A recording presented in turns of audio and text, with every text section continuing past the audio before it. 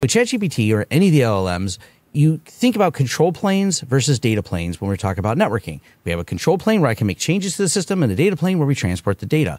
In the early days of the phone system, this was one piece, hence the 2600 whistle we used to blow and get free phone calls and all the phone freaking that went on through the 70s and 80s and things around that. Well, we're kind of back to that again with the LLMs because now we have the control plane and data plane being the same thing. All the data is also the same place as all the controls. So as I pound away at these controls, this is why we're seeing all these hacks with even the latest MCP stuff. I don't know if you've seen ChatGPT announced this morning by the afternoon. There's a guy on LinkedIn. It was awesome. He already jailbroke it. He's already found a way to get that.